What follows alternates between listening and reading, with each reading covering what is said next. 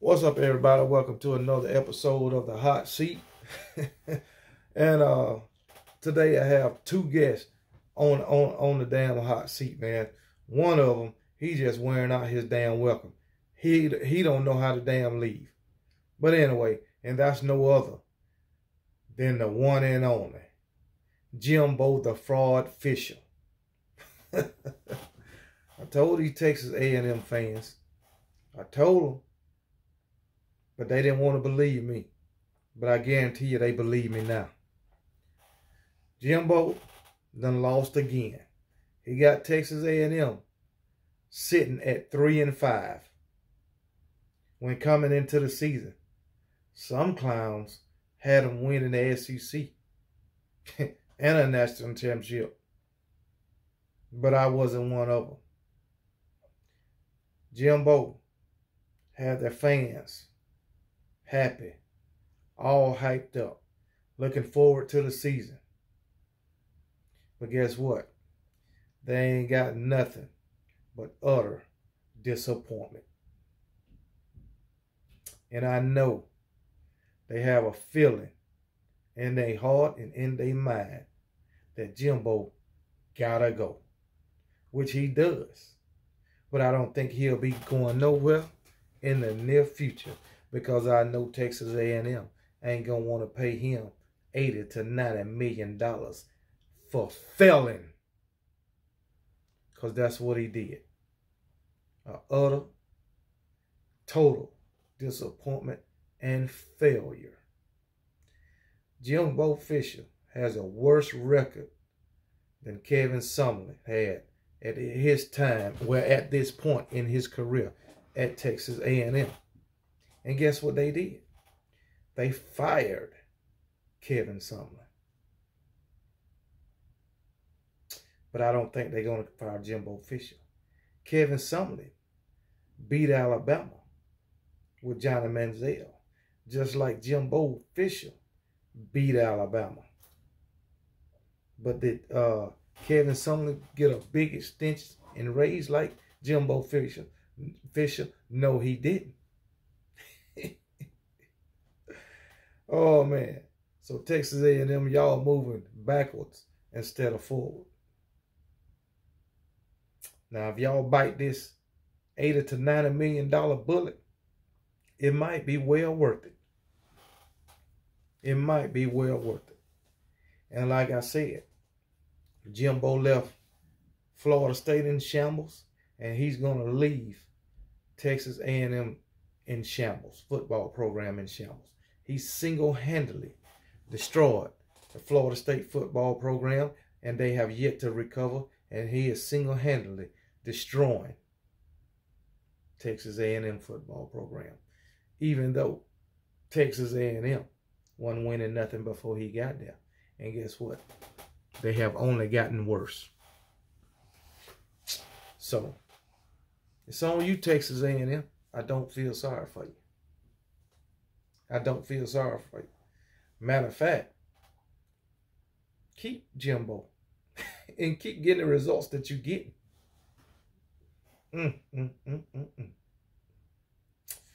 But Texas A&M, you put yourself in this situation, and only you can get yourself out the situation.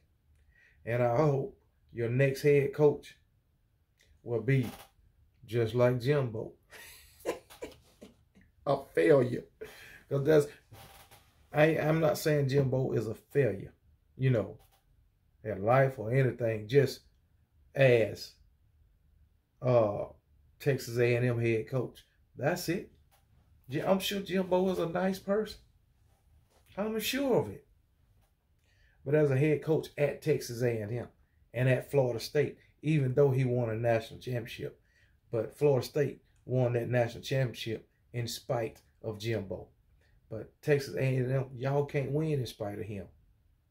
Even though Jimbo persuaded the AD and the president and all that to go out and spend $30,000 on a damn recruiting class, or $30 million on a recruiting class. Oh, you buy a #1 recruiting class just to go 3-5. Who does that? Jimbo and Texas A&M does that. But I done been on Jimbo hard throughout this whole season. And guess what? I'm going to continue to be hard on him simply because he was talking down on my head coach, the greatest of all time, Nick Saban. And guess what? During the offseason, he called Lane Kiffin a clown. Well, who's the clown now? Oh, anyway, but Jimbo, I ain't gonna even say you are on the hot seat because you stay on it. You don't ever get off it. I mean, Jesus. Come on, guy. Come on, man. This guy sitting at 3-5. A total disgrace to the Texas A&M football, the ROTC school. But anyway, let me get off Jimbo and get on the next guy on the hot seat. And we can welcome him back. And matter of fact, he should have. I took him off simply because it's his first season. But he going to be on it. And if he continue the way he is, he going to stay on it for the rest of the season. And that's no other than old Bryan Harsin. Bryan Harsin, he done had a rough time at Auburn. He done had a rough times on the Plains. And guess what? It's coming to an end. He won't be on the Plains much longer. I think they just going to let him ride out through the season. I believe he got about 3 to 4 games left. He got to come through my Alabama Crimson Tide, and that ain't going to be pretty. But anyway, Bryan Harsin. It is a shame that you let what happened happen today. It is a shame. Well, no. Let me go back to Jimbo Fisher. Let me go back to Jimbo Fisher right quick. But Jimbo's offense usually is the weak part, is the weak link on the team. But today it wasn't. Today his quarterback threw for 338 yards and 4 touchdowns, no interceptions. His running back A-Chain ran for 138 yards. But that defense, the defense let them down. The defense let Ole Miss run for 390 yards. 390 yards on the ground. That's what Jimbo done reduced this team to. So, but anyway, let me get off of Jimbo. And then Bryan Harsin. Bryan Harsin. He let Arkansas run for 286 yards on the ground. So both of these guys need to be out on the unemployment line for the way they let their team perform today. That just lets you know neither team was prepared. But anyway, Bryan Harsin, you had a rough time on the Plains, and it ain't getting no better. And I expect you'll be gone by season's end. And I don't know where you're going to go from here.